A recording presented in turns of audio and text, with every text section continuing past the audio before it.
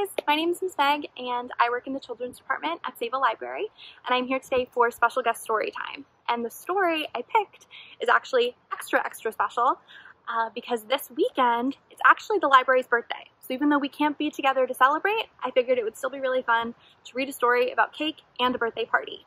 It's also my birthday, and that's how I always remember the library's birthday. So I'm extra excited to share Cake with you by Sue Hendra and Paul Linnett, and I want to thank both them and their publishers, Simon & Schuster, for allowing me to read the story and share it with you all. Cake.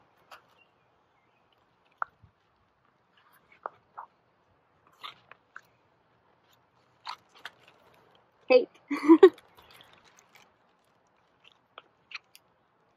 Cake had just received an exciting invitation.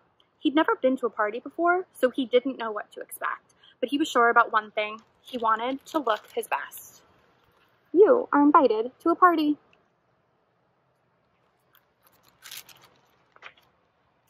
Fish didn't know what Cake should wear either. He'd never been to a party before. Said Fish. So this is Fish. Said Fish. Nope, I don't think so. What about a hat? Suggested Fish. Good thinking, said Cake. So Cake went off to buy a hat.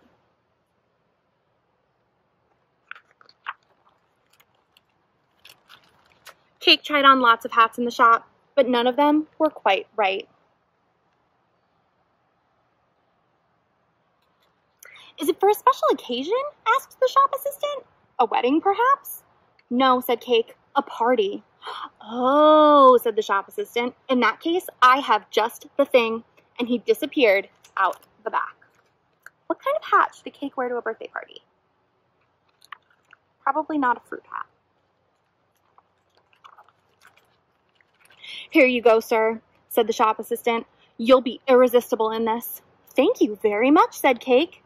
He couldn't wait to go home and show Fish his new hat. Are you ready? Called Cake from his bathroom. Are we ready? I hope so. Ta-da! You've done it, shouted Fish.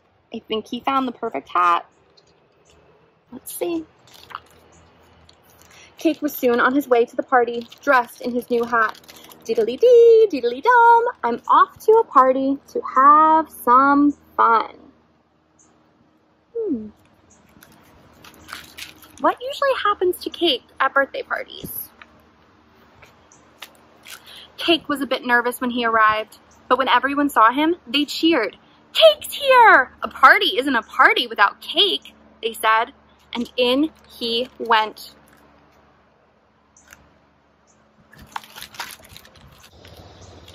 Cake was having so much fun at the party. There was dancing and lots of games. But then the singing started. What usually happens when we sing at a birthday party? Happy birthday to you. Happy birthday to you. Cake was getting a bad feeling about this. Oh, crumbs! Suddenly, there was a gust of wind, and everything went black. Then, there was a smell of raspberries, and Cake felt a wibbly-wobbly hand grab hold of his. And a wibbly-wobbly voice said, wonder who that is. Quick! Run for it, Cake! And the taco and the lollipop and the sandwich, and the ice cream, and the cookies, and the cotton candy, and the cake, and the pizza ran all the way to Cake's house. Meanwhile, back at the front door, ding dong! I do hope I haven't missed the party, says the piñata.